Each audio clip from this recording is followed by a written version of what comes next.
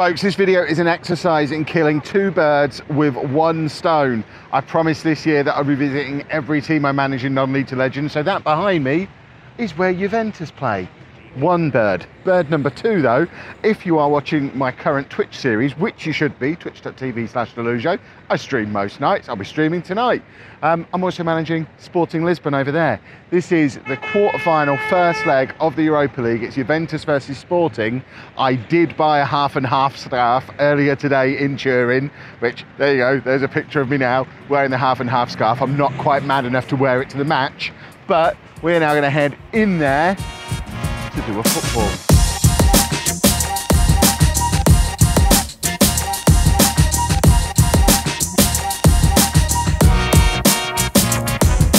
I'm here with Sheepdog as well, and Sheepdog has just told me that we're actually killing 3 birds with 1 stone because we did record a best thing from Turin video earlier today, which will be out on my vlog channel in the next couple of weeks, so make sure you subscribed over there to see what we got up to in Turin, in addition to buying a half-and-half scarf, which I've just noticed are also for sale in front of me here from this man who's selling stuff out of his van, but I don't know that they're the official UEFA ones like what we bought. But this isn't quite what I had in mind when I said to go to the club shop. There is a Juventus store over there, I think, which is where we're heading now. But there we've got all manner of merchandise, many merchandises. Presumably this is all knockoff stuff, I don't know for sure.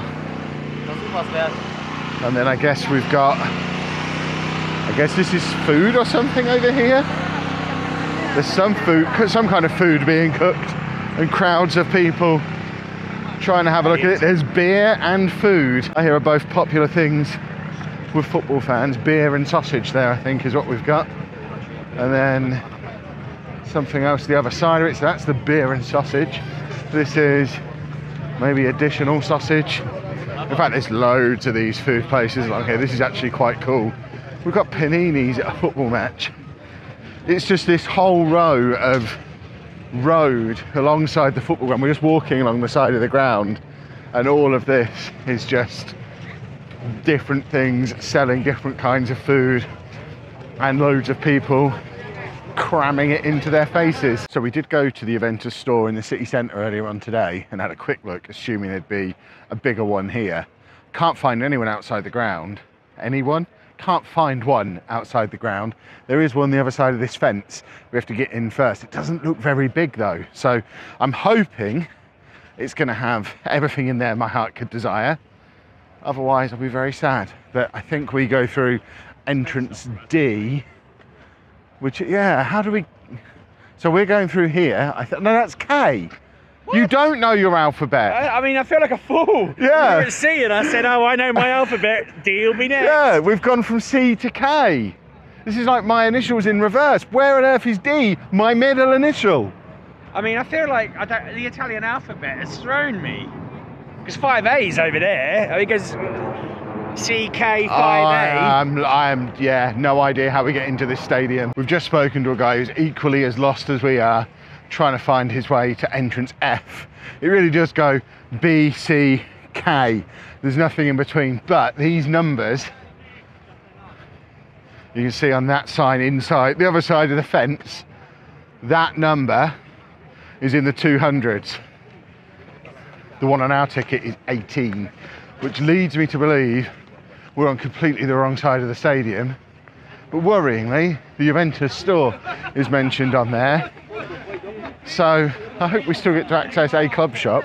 I don't think I could do a match day vlog without a club shop tour first. That just doesn't sit well with me. So we've just established we are completely on the wrong side of the ground. Literally the opposite side of the stadium now. If we'd have kept going past K, obviously everyone knows the alphabet goes B, C, K, D, and D is next after K. We're now back round at B again, which does mean we get a nice view all the way around the stadium. Yeah. Well, almost an hour after arriving, and I would say we've done a lap and a half of the stadium because we went halfway around almost to very close to this point before doubling back because we assumed we were wrong, and then we walked all the way around the other way. But nearly an hour after getting here, I can finally see entrance D. There's about half an hour before kickoff. I don't know if we're going to get into a club shop because it's all the way back that way. So we might just have to get in and just do a football. Second time in 2 weeks I've been to a football match where I can see the Alps. That's quite cool for someone who lives in England. Well, after a ticket check, passport check, bag check and turnstile, we are now in, as demonstrated by the large football stadium in front of me. It's very cool, isn't it? I would, as a word of warning for any foreign football fans coming here, I've never before had my passport checked and then my name cross-referenced against the name on the ticket. So they are clearly very hot on making sure that tickets aren't changing hands incorrectly. So make sure you come in on your own ticket if you're planning on coming to a match here. We got ours for a football tours website, we arranged all that for us. I would certainly recommend that because that was a kerfuffle. I never would have got into Spurs a couple of weeks ago if they'd have been checking that kind of information. I guess that's as close as I'm getting to a Juventus store inside the stadium, and they don't have the gilet. Editor Chris, insert footage from the actual store we went to in the city centre earlier today, where I looked briefly at a gilet here. A gilet, you know I like a gilet. How much is a gilet? 65 euros, less than a shirt. Very sad. I said it in Switzerland and I'll say it again here. Any football stadium that does lemon iced tea scores big in my books. This is my favourite drink in the entire universe. Plus it looks a bit like beer, so it looks like I'm a big boy. Well, we finally made it in and these seats are pretty good.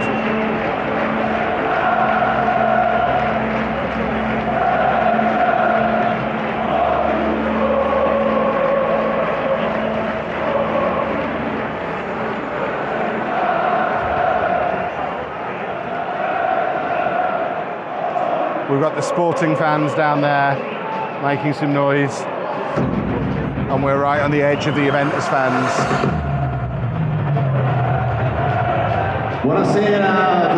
It's only a couple of minutes till kickoff.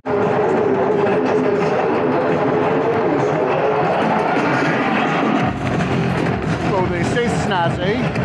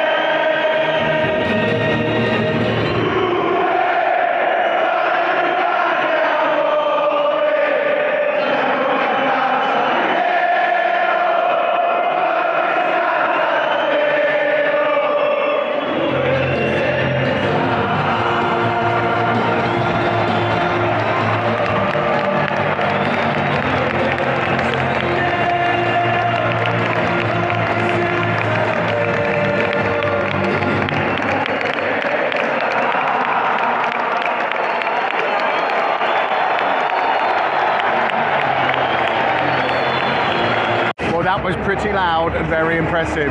Chris, get the team news up over Sheepdog's face now. There's your team news.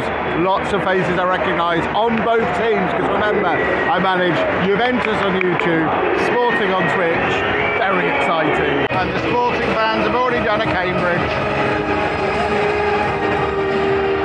A double Cambridge.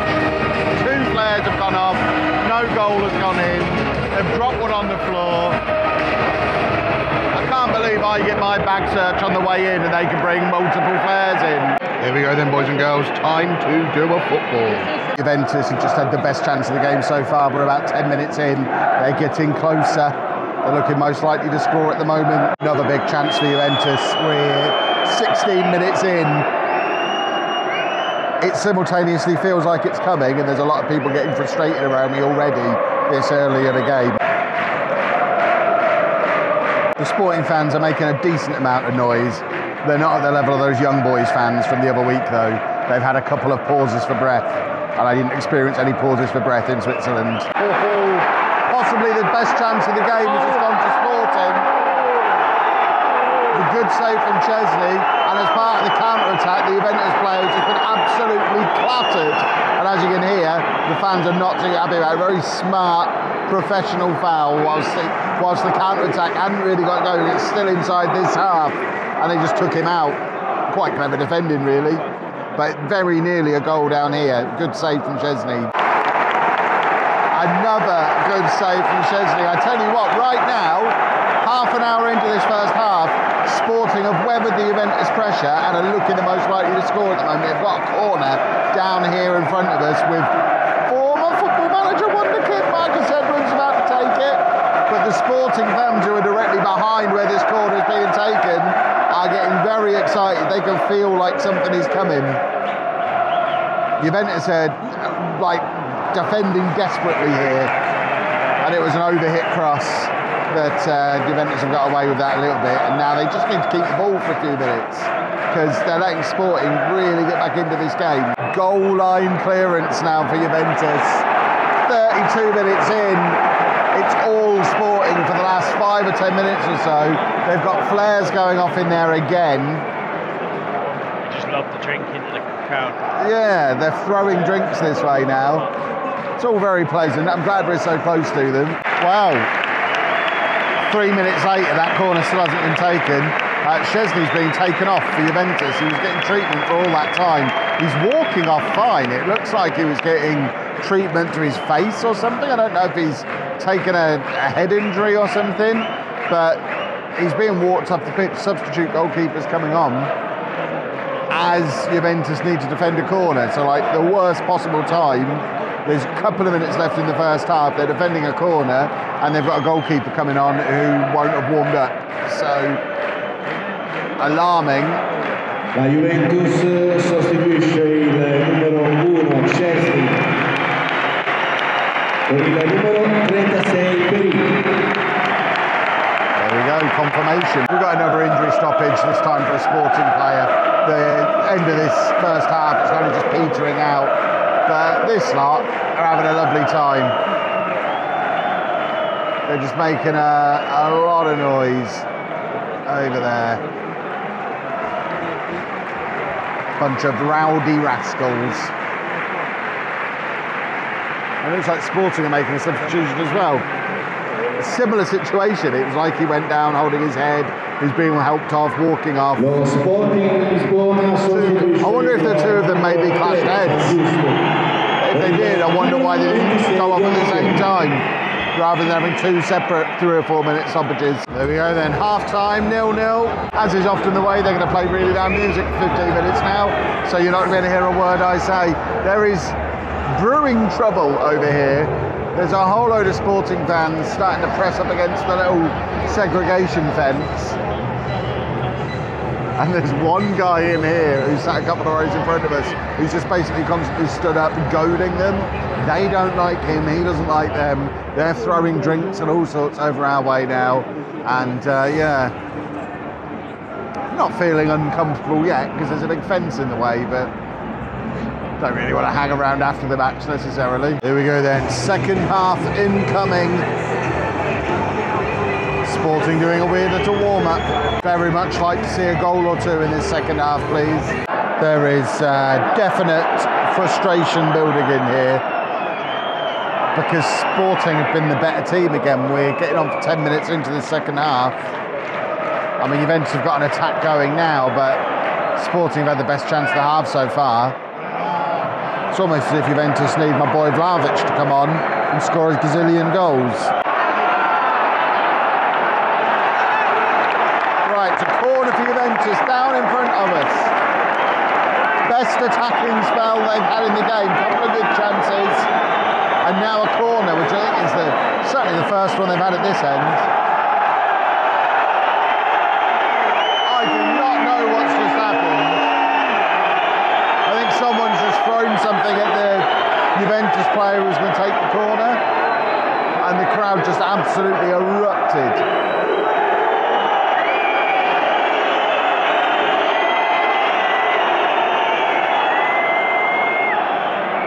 Not sure what's going on. For a drink. For a drink, okay. Yeah, the Sporting fans are winding everybody up now. The corner led to nothing. That being said, there's another cross coming in. Another corner. La Juventus sostituisce. Here comes my boy. 14 Milik con il numero 9 Vlahovic. Here he comes. Numero 17 Kostic con il numero 44 Fagioli. Right, finally Juventus playing with a striker. We've got half an hour left. Might actually see some attacking progress now.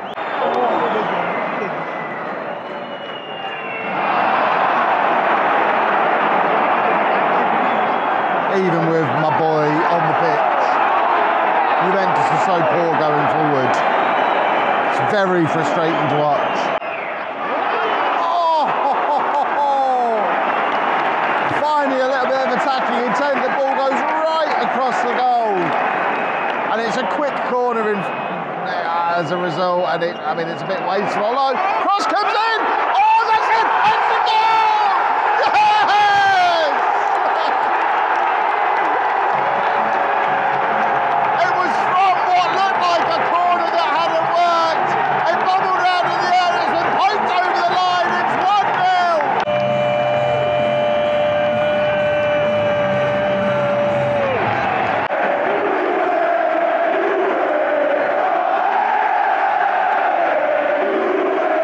That is loud.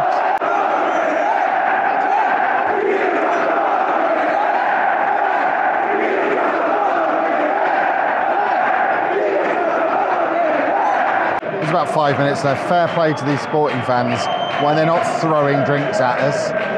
They have kept the noise levels up throughout the entire match. Couple of little pauses. They're not quite up there with the Swiss fans from the other week, but they are pretty loud.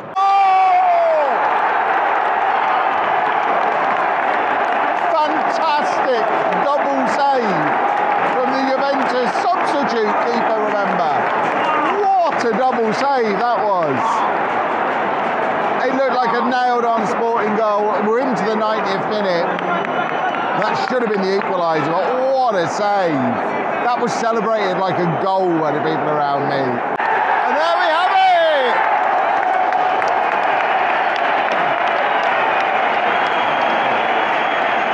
Full time, 1-0.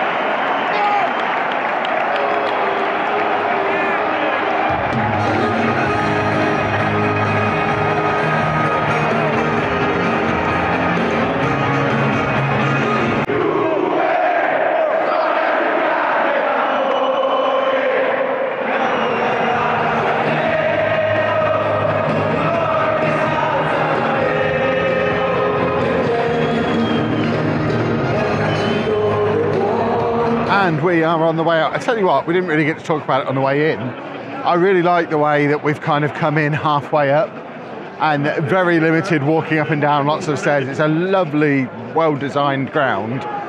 I'll I'll judge in a minute how easy the location and the transport is, depending on how easy we manage to get away from the place. But the actual design of it and everything, seats really comfortable, no leg room issues like I had at Barcelona, and it's just been really easy just to get in and out once we found our way in. Obviously finding the right turnstiles was a challenge.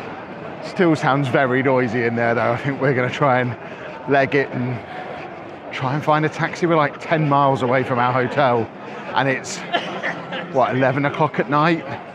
We could have some fun and games coming up trying to find our way back to the hotel. Oh, boys and girls, it is not easy to get away from that stadium after a Juventus match. It is 20 past midnight and we've just got back to the hotel. We had so many taxis cancel on us. We missed the one bus that would have got us within a kilometre of our hotel that we could have then walked, and thought, don't worry, we'll get the next one. The next one was 52 minutes later. In the end, we'd given up all hope, and a taxi that I thought had cancelled just turned up, and we got in that, and we've made it back. But, oh, there must be a better way to do that, but I don't know what it is. The only thing that made me feel better is one of you lovely people who is a Sporting fan, when I was moaning about this on Twitter, sent me a message saying, well, the away fans are still stuck in the ground, we're all still in here. So at least they've had a worse evening than I have in terms of getting back from the football match. The match itself, lots of fun, lovely stadium, like I said on the way out, but the transport links there are absolute bobbins. It looks like there's a tram situation around the back, but because the hotel we're staying in, which we booked through the football tour people, the tram we're staying in, the hotel we're staying in, they've dug up all the tram lines out the front, so you can't get the tram here. So we only can get buses or taxis, and taxis just weren't going out to the football ground. And like I say, we missed the bus. So, grrr. But lots of fun all the same. But I need to sleep now. I am not. Anyone who watches me stream and watches me slowly lose my mind from about 9:30 onwards because I'm getting tired will know how much of a challenge it is for me to still be up at nearly midnight. Must sleep now. Thanks for watching. Hopefully you have enjoyed it. If you want to see what else I got up to in Turin, then check out my vlog channel in a couple of weeks' time. Keep an eye on my Twitter. I'll let you know when that video is out. The best thing from Turin. But for now, must sleep. Thanks for watching. Bye.